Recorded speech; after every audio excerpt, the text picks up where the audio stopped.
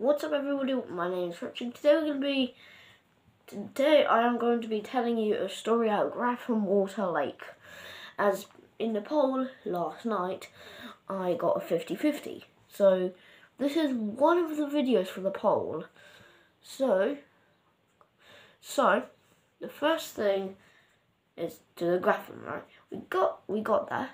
We did our activities. We did some wall climbing, archery. That was fun. Then we went in, and it was getting dark, but we also had hot chocolate. Then we went back outside with our flashlights, and they got taken away. But then I got back, and then we went to this firelighting thing. So we gathered sticks and sticks and sticks, made like a fire. It was cool, it was fun. But after that was done, put it out obviously, and then we went to our dorm rooms before we went to sleep. I had a little snack, like an apple from one of my friends. Damien gave me I think he gave me an apple, he did. And William was just chilling in his bed. That's the same as Chris, which was on the top bunk. I was at the bottom bunk. Such as William, he was on the second bed though. And Damien was on the top bunk, on my bed.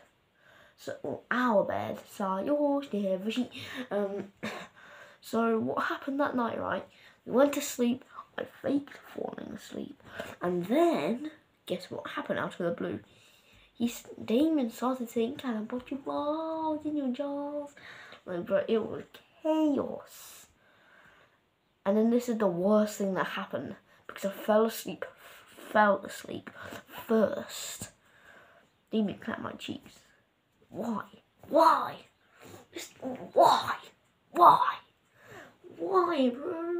Oh, but